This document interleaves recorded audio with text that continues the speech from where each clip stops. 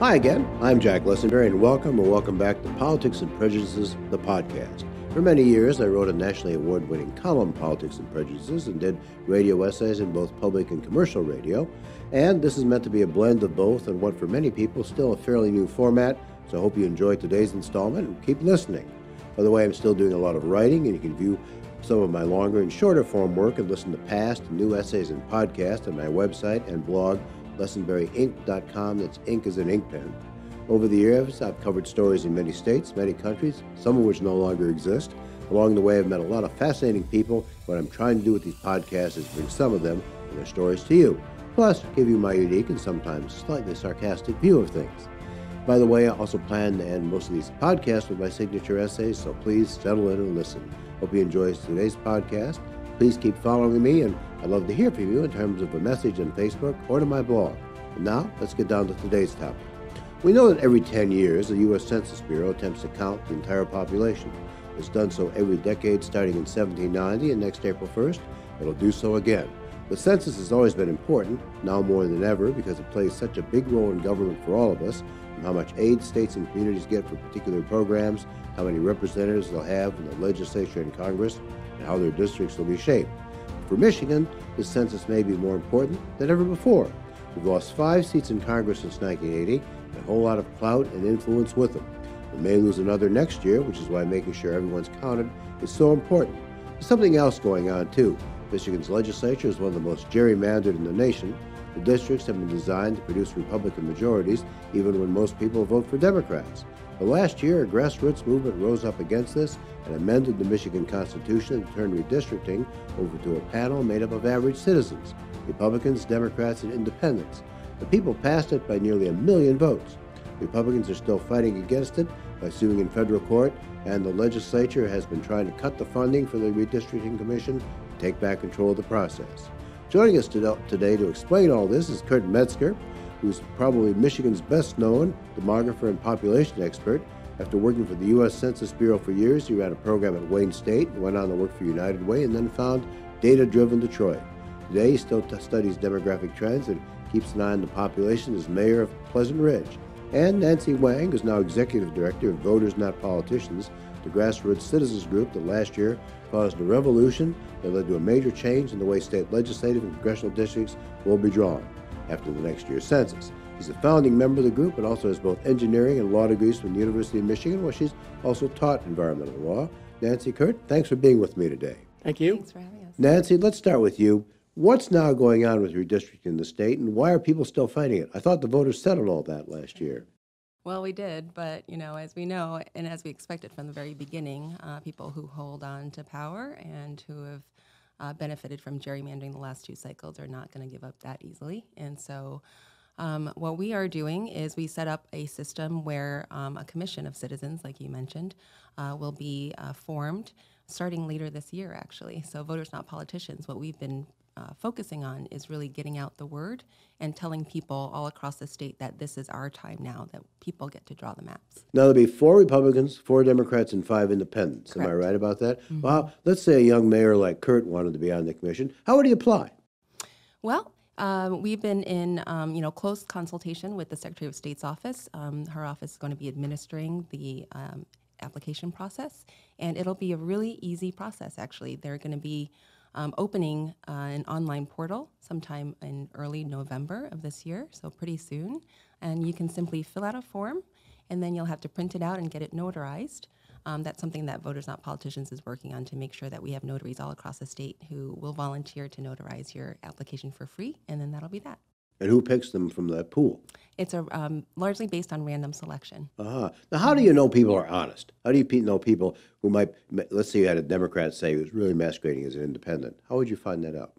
Well, there's a couple, overlapping safeguards in the amendment language itself. So, Voters Not Politicians, we crafted the language with all of this kind of Michigan's history and, all of these possible any kind of way that people could game the system we had in mind when we crafted the language. Now, who is ineligible? Sitting politicians, sitting office holders are not eligible, Yeah, correct? there's a list of disqualification criteria in the amendment language, and then that will include, sitting politicians, partisan politicians, Kurt could serve if his office is nonpartisan, which is great. Oh, good. So then I encourage you to apply. I will. And then, if you're a registered lobbyist agent, all of the people basically that you would think would be ineligible because they have the greatest conflict of interest in drawing lines to benefit themselves or a party. Two last questions before we turn to Kurt. Number one, I'm confused because, as I understand it, the Republicans are still suing on the grounds that this is unconstitutional. Didn't they file a similar lawsuit that got thrown out before you got on the ballot? That's right. So when we were in the campaign, they tried to keep us off the ballot, and they sued then in state court. And now that we've won, and it's the language is in the Constitution, now the Michigan Republican Party and then certain Republican operatives have sued us now in federal court. So they're basically trying everything they can to tear down what the people adopted in 2018. The other thing is, correct me if I'm wrong, but I think the governor asked for an appropriation of $4.6 million for you to do your work. They tried to cut it to $3.4 million. We don't know yet exactly how that'll turn out, but what would a cut of that magnitude mean? Well, again, when we were all of the things we put in place in the amendment language was by design, right? And so we looked at what other independent citizens commissions in other states have needed to spend to administer the process and draw fair lines. And, we really came up to the point where, based on the state's population here in Michigan relative to those other states we were looking at, and the fact that Michigan in 2021 will be drawing, it'll be having to start from scratch essentially because our lines are the most gerrymandered in the country. And so we really do need something between $3 and $4 million in order to ensure that the commission can do its work. Kurt, we're coming up to the census here. You've worked with the census, you've worked for the census, presided over everything. Michigan was the only state in the last census to have actually lost population. That's right. How do things look now? Well, Michigan is slowly gaining population. We've at least gotten back to where we were in 2000, and we've exceeded that, so we're above 10 million. But we are, so that's the good news. The bad news is that even though we are increasing our population, we're nowhere near what's going on in the states in the Southeast, the South, the Southwest, and the western parts of the country. So for all the projections that we have right now, unless something drastic changes, Michigan will lose another seat after the 2020 census. So then redistricting becomes even more important because we're going to go from 14 to 13 seats. Probably Southeast Michigan will be mostly affected just because of the population trends across the state. And so it's going to be very important to have this redistricting commission put together and get a nonpartisan job done. Now, Nancy, does the redistricting commission have any specific instructions about keeping communities together? For example, if you look at some of our districts now, let's say the 14th congressional district, it looks like some kind of bug that's been squished. Of course, the term gerrymander came about because they had a district that somebody thought looked like a salamander. Is there any charter they're getting? Absolutely. So the amendment language requires the commission to follow certain criteria in priority order, and communities of interest is towards the top of that list. So at the very top is, the Voting Rights Act. They still have to abide by that. But also, a central part of the new process will be that maps need to be drawn around our existing communities of interest. Now, the Voting Rights Act, correct me if I'm wrong, specifies that there should be two districts that have a majority-minority population. Right. Kurt, that's getting, in 1970, it was relatively easy to do because black folks all lived in Detroit. Right. It's not as easy anymore, is it? It's not as easy because of the distribution of African-American population out of Detroit, and that's why you see the 13th district, which starts in Pontiac and goes through Farmington Hills and just is really a strange, you talk about a gerrymandered district. Right. That was the way they were able to grab and really force and push majority minority districts. So it's certainly possible. The numbers are high enough, but it will require some interesting drawing. I think you can do it and do it in a much better way than was done the last time. Nancy, is there any thought that maybe the Voting Rights Act isn't needed anymore, or the provision that calls for two minority majority districts? Is there any school of thought that that's no longer required, or? I have not heard that. I think that remains a priority to make sure that our minority populations have voting power to elect the candidates of their choice. In the past, redistricting, even when it hasn't been partisan gerrymandering, it's been done mainly as an incumbent protection thing. Is that going to be off now? Yes, Yeah. yes. The amendment specifically prohibits drawing maps that to unfairly benefit one party or a candidate, including an incumbent. I should say, by the way, that the phenomenon of gerrymandering is not exclusively Republican. In Illinois and Maryland, where Democrats control the legislature, they gleefully did the same thing. That's exactly right. And they probably would have done so here had they had the opportunity. But Democrats have been, it's been since 1960, I think was the last time that they had a governor, and they never had both houses of the legislature. So this has sort of been it's gotten worse and worse as the process has gone along. Talk a little bit how the population of Michigan is changing. And other than terms of numbers, demographically, how are we getting different? Well, I guess I would say that the most relevant piece of it is Michigan's getting older. And I was looking at some numbers that just came out last week. Michigan is second in the country in terms of the percentage of its population that was born in the state. And that is one of the factors that continues to hurt Michigan because we do not attract people from other parts of the country. But the part of the auto boom is exactly the opposite. Right, right. I mean, and that's the problem. We're not bringing people in. We are second only to Louisiana, which is strange. But so 76% of our population was born in the state. And when you break it down even further, so we talk about trying to attract young, educated population, the millennials, we're looking at that. We're not doing much better there either, and we're doing much worse than most states in the country. So what's happening is we're not attracting young people. We're getting older because women are delaying marriage, delaying childbirth nationally. It's even more, and it's more pronounced in Michigan, and we're just not having children. So what we're seeing is the population of Michigan is aging faster than the country as a whole, and in fact, many other states, and we need to figure out how to change that. That, and again, we are also changing, certainly our diversity has been growing, and so increases particularly in the Asian community and the Latino community, also the African American, the white non-Hispanic, which we call the majority population, has been dropping, actually is less now, and that's because the white population tends to be older and is dying at a higher rate than other groups. Gee, that makes me feel good. Hey, well, makes me feel good too. I'm on that cusp. So.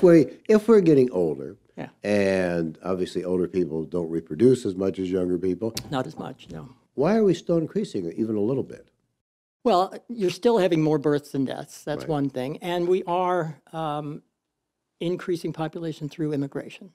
So we're still getting up to 18,000 direct immigrants a year. That's the average. And then we get a lot of secondary migration. So people come into other states and then tend to move to Michigan. So between immigration and more births and deaths, that's how we grow. We're sending more people to other parts of the country than we're bringing in from other parts of the country. And all these factors, births have been going down, deaths have been going up. So are there more births than deaths still in Michigan? Yes, yes. But there are about 40 counties in Michigan, I think 43 counties in Michigan, where there are actually more deaths than births. There are a couple of counties where the average age is over 50, I think. We have 23 counties there where the median age is 50 or more, which is higher than any state in the country. And you see these, and of course we're talking the Upper Peninsula and the northern part of the Lower Peninsula in many cases. And we're seeing the only people moving in tend to be retirees that may have had a second home up there. They're moving in, but they're obviously not having children. And so the population in all those counties tends to be dropping. You told me once many years ago that in Detroit, the people moving in were newlywed and they almost dead. Right. And that it's hard to keep people of sort of childbearing age. Once they have children, they tend to leave. But Mayor Duggan has sort of staked his reputation on the population of Detroit increasing. Is it yet? I keep saying that it is. I keep waiting, and again, we're subject, and we won't go into the details, subject to the methods that the Census Bureau uses to estimate the population. I think by virtue of what the development in the city in terms of new housing and the fact that most of the housing that's being demolished is actually vacant housing. Which Except when a state legislator lives in it. Except, Apparently yeah. happened the other day. Well, she wasn't living Yeah. there, but Oh, she was she owned the fixing house. it up for someone else, I guess. So Detroit kind of gets penalized by some of the methodology, but I do think that Duggan will reach that. The question is, I don't think there's going to be another estimate before the census. There might be a 2019 estimate that comes out sometime during the census process. I think it's gained, although the data still show it just slowly losing. Let's put you on the spot. The last Okay. estimate I saw was 672,000 people. right. What would you think it's going to be? I'm going with 695. 695. Well, that'd be quite. That's today. Quite a It might plus. be That's different. today. Nancy, I'm sort of intrigued by this whole redistricting process. You're doing something that's never been tried before. As far as, is there any other state that's done anything like this? Sure. There's independent citizens commissions in Arizona and California. And then in the last redistricting cycle, in the last election, 2018, there were other states besides Michigan, Utah, Colorado, for example, where voters also voted in new commissions to draw their maps. But has the one in Arizona already gone to work? Yeah, they've worked, they've drawn the maps for 2 cycles now. And do I remember correctly, the U.S. Supreme Court said there was also a lawsuit. In that case, the U.S. Supreme Court said the voters had the right to do that? Correct. So I'm not quite sure what the thinking is of people who are challenging the Michigan. Well, right now in the federal lawsuits that we're coming up against, they're bringing other different constitutional claims. So they're claiming, for example, that the Michigan Republican Party should have the right to handpick the Republican members of the Independent Redistricting Commission, which, of course, the whole point was to get partisan bias out of redistricting. And then others are arguing also that they shouldn't be disqualified from the commission just because their spouse is a sitting Republican or a Democratic lawmaker, for example.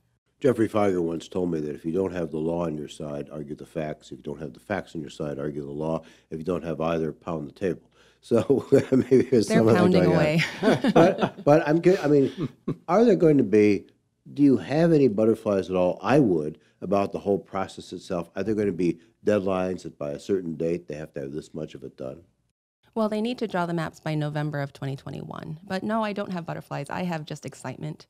We have a lot of experienced commissioners from Arizona and California, for example, that have been coming into the state and advising us. And everyone is very excited to teach, to help Michigan have a really successful, nonpartisan, fair process for the first time in a very long time.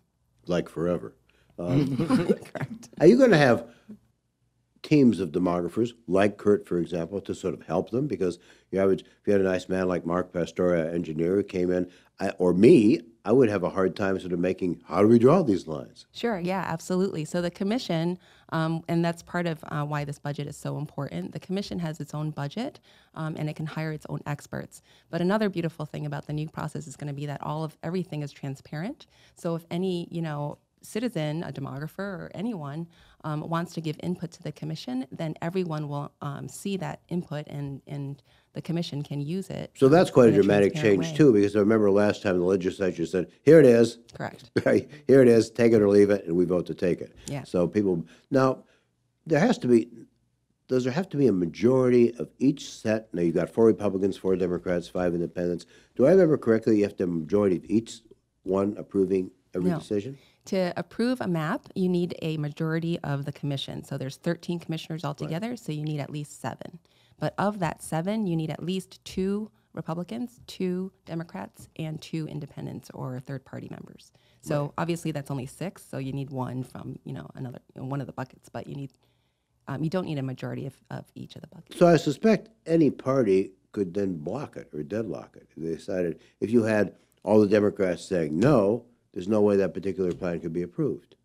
Well, The amendment actually has some safeguards against that. So there, in the case of a deadlock, then there's a runoff voting provision. So then all of the commissioners would submit their maps, which all have to comply with the criteria. So they all have to be, constitutional.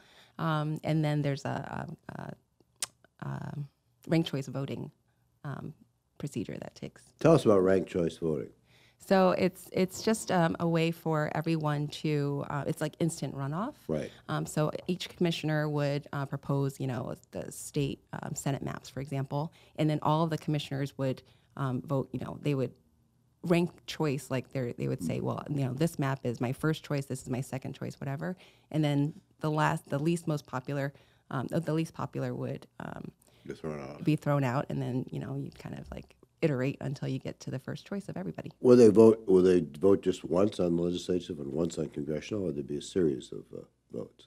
No, they would vote once.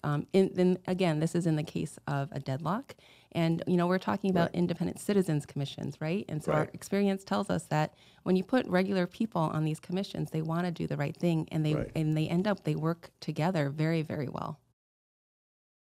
Fascinating. That's got to be done. Will these be televised? I wonder. Yeah, well, that's something that the commission will. That's one of the decisions that they will make. But they're required to make all of these, the whole process as publicly available and accessible as possible. Great. And Kurt, back to the census. Yeah, I certainly understand why in 1790 we had an undercount, but today we have spy satellites. You can find anybody anywhere on social media. It's hard to hide. How can we still have an undercount? People don't want to be counted. Why? Well, for any number of reasons, and I'm not, I of course want to be counted, but there are a lot of people who obviously don't trust government. No, I've talked to people who said, well, if they find me, they'll use it because I've got a warrant out against me. The census doesn't do that, right? No, I mean, the census, it's confidential, Right. totally. None of the information that you put in your census form will be shared with anybody, and it's held confidential for 72 years before it's actually released. But I think people, especially if they're worried about getting some certain kinds of benefits that they may or may not qualify for. A lot of times when you have people who are temporarily living in a house or just kind of moving from household to household, they purposely don't put their names on. People do not put children, a lot of, children under the age of 5 tend to be one of the large groups not counted. And people don't necessarily want to list them for various reasons. Again, programmatically, they may not want to list them, or sometimes they don't even think about it. And sometimes it really is just a matter of not actually understanding the rules and just leaving somebody off. Does the census count undocumented people? Yes. And that was, we had the big issue around the citizenship question, which thank goodness seems to have been taken care of. If they'd had most experts think that if they'd had the citizenship question asking, are you a citizen, that would help exacerbate the undercount. Right, because people are afraid. I mean, you put a citizenship question certainly with this administration, and you know that folks are going to be targeted. And again, it's not one of those situations where you have to, your name is going to be, the information is going to be shared. I mean, the confidentiality could be there, but when the census data come out, they are actually give information down to the block level, so that if you had a number of people who actually responded and said we are non-citizens, it would be easy for the government to do targeting. I mean, the ICE could come to those blocks and just start, not that they don't already have their ways, but the citizenship question really was frightening. And so now the big concern is, okay, so now they lost the citizenship question.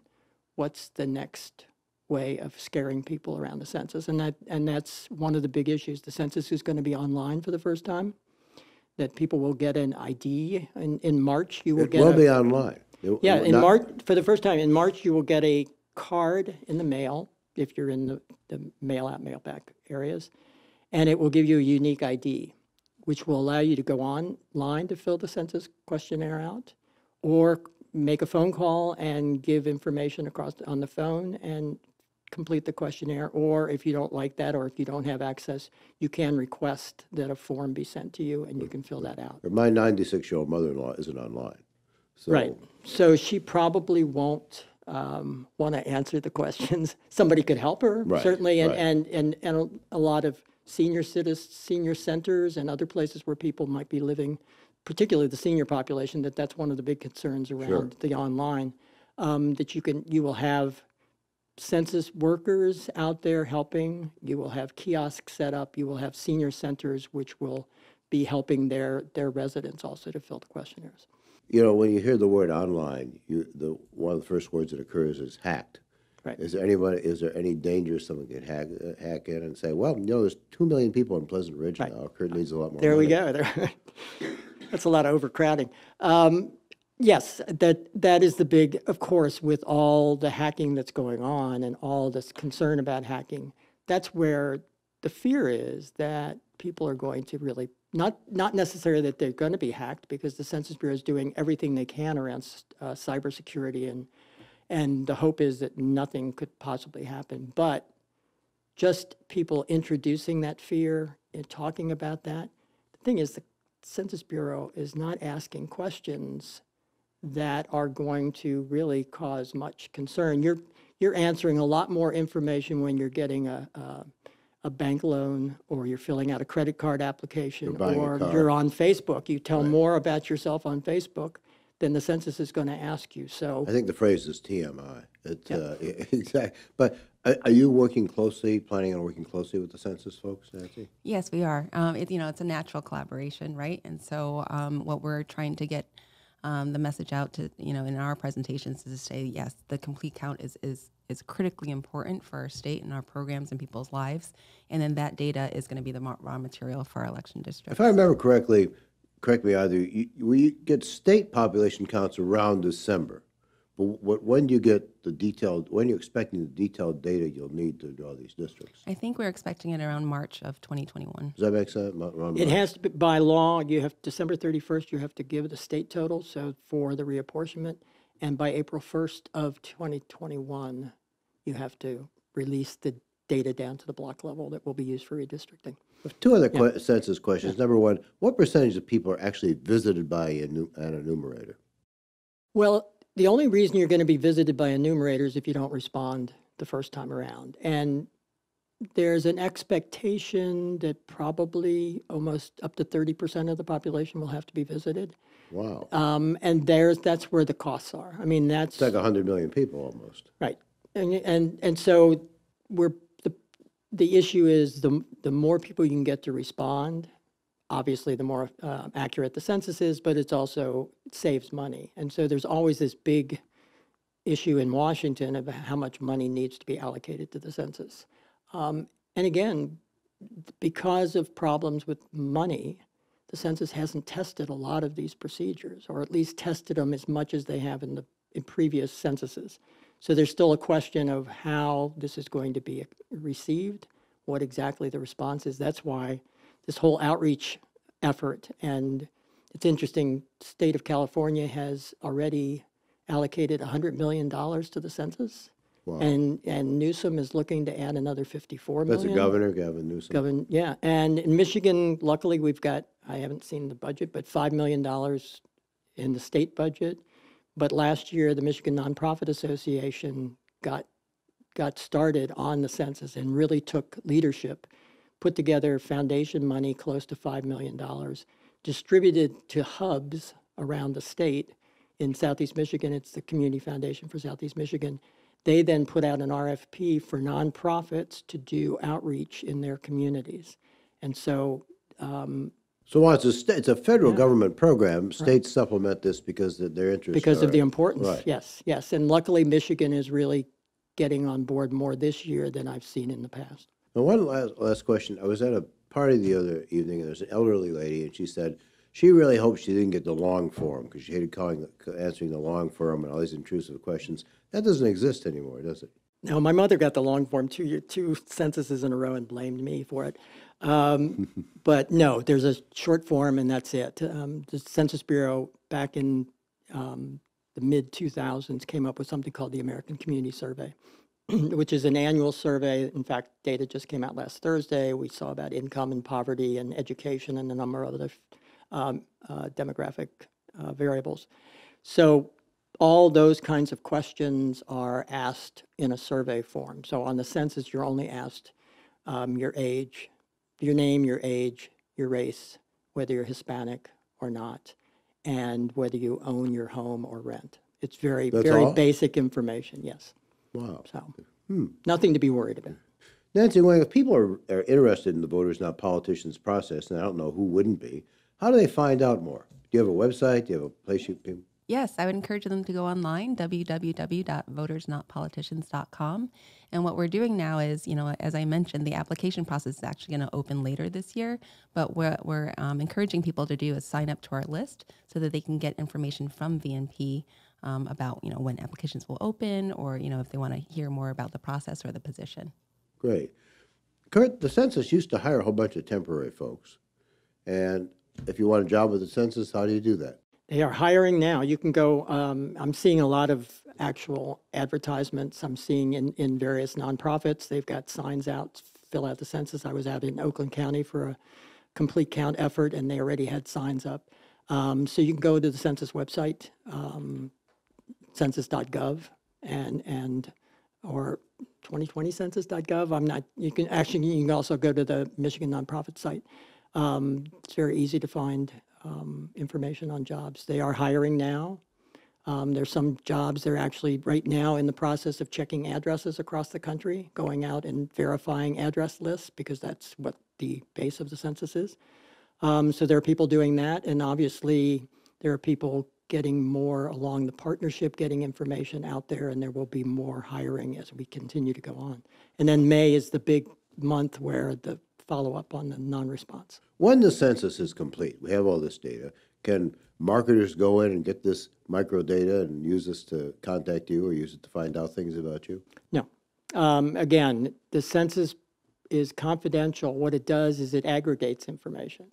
So there is information, you will be able to get information for the nation, for your state, for your county, for your city, your township, your village, and you can get it down to the census block level. Which is how many people? It's usually could be 100. I mean, think about your block. If you walk around your block, how many homes are in that particular block and how many people are there? We tend to talk about census tracts, which are about 4,000 people. It's one of the building blocks, but it gets down to small levels, but it does not identify individual. So I could find out that there were like 34% Asian Americans in Nancy Wang's block, but I couldn't find out exactly who lived where. That's right. Until 70 years? 72. 72 years afterwards. Which was done originally because that was the thought of the lifespan. Now lifespans are longer, and there was talk about extending that, but we're sticking with 72. Well, probably most people don't live in the same place they did 72. Nancy, any last comments you'd like to make about VNP or that you'd like people to be aware of? Well, I just want to say that, this is a really exciting time for Michigan, and we're about to have a citizen-led redistricting commission, and I encourage everyone to apply.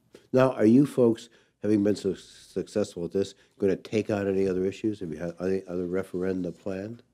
Well, I think that's definitely part of our long-term plan. There's a lot to do to clean up politics, and we're here, and we have the people like all across the political spectrum who are interested in doing more work. I would think getting rid of term limits might be the best possible thing, but that's my editorial point of view. Kurt, anything else about the census I haven't asked you? No, I just want to reiterate its importance, the fact that it's confidential, the fact that the Census Bureau is doing everything they can to make it easy. And they're also, the questionnaires are in English and Spanish, but there are also 12 online. There will be 12 other languages. There will be some 59 languages that you can get assistance so that you make phone calls. Every effort is being made. There's a lot of good information out there. There's great stuff in the schools, education, utilizing the census in schoolwork.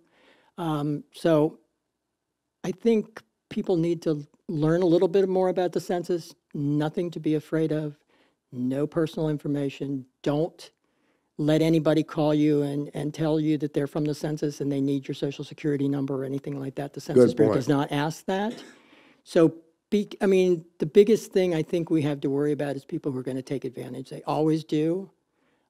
People are going to start parading around as census workers. We've got census have identifications. It's very clear. Don't let anybody in your house without a U.S. Census. Exactly. And don't give any information over the phone unless you're making the call. The Census Bureau is not going to call you.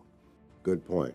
Well, that's about it for now, except my signature essay coming up. By the way, I want to thank everyone who donated to help fund the production costs of this podcast, including Fred Frank, the president of Temple Emmanuel in Oak Park, and Marion McClellan, the mayor of Oak Park, and her husband Keith, who once worked in Bobby Kennedy's campaign. If you'd like to help keep these podcasts going, I'd be thrilled if you could send a contribution to me via the Zing Media Group, 186 North Main Street in Plymouth. That's 48170, or message me on Facebook or via my blog for more details. Again, please check out my blog, LessenberryInc.com. Ink is an ink pen, and click the button and subscribe. The price is right. It's free. And listen to our next episode too soon. Tell your friends and let me know what you think. In the meantime, I'm off to work on our next podcast, which will examine whether there really is justice in our court system today. This is Jack Lessenberry with Politics and Prejudices. I'll see you soon.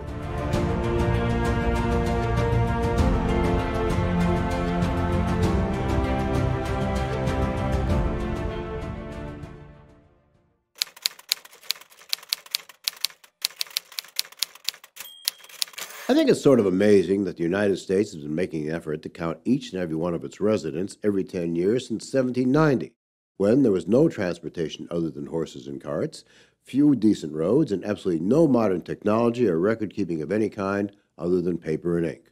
That first census found there were 3.9 million people in the nation, and both George Washington and Thomas Jefferson were convinced there was a significant undercount. I'm sure they were right. I don't know how it would have been possible to find and enumerate every trapper off in the backwoods. Michigan, by the way, wasn't even mentioned, in part because the British hadn't bothered to leave yet, and there are probably no more than a few thousand white people scratching out a hardscrabble existence here. Well, it's almost 2.5 centuries later. Michigan has 10 million people. We have satellites capable of spotting and tracking folks from space, social media everywhere, and we're still undercounting our population. It matters a whole lot more than it did in 1790. For one thing, states and communities get money for a lot of programs based on how many people live there. For one other thing, political representation is based on population. Every congressional district in each state has to have exactly the same number of people, give or take only one. Legislative districts have to be almost as equal. When people get missed, communities are underrepresented. And the poor and homeless and those who live on the edges of society are the ones most likely to be missed. My guess is that we don't have much of an undercount in Grosse Pointe or Bloomfield Hills, but they do in certain parts of Detroit. We need a complete count, and we need to draw districts that are not only as equal as possible, we need to draw ones that keep communities of common interest together, and are drawn to assure a special political outcome.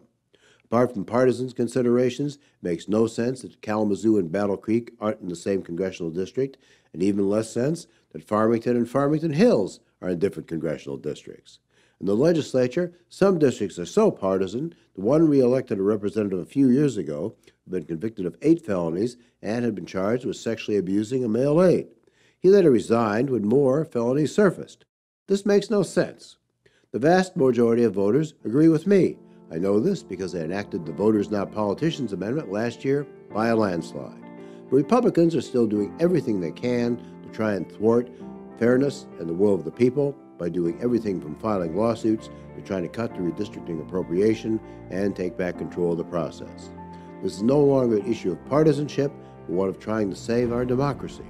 We must do everything we can to keep this from happening. Thanks for listening, and I hope to be back with you again soon. I'm Jack Lessenberry.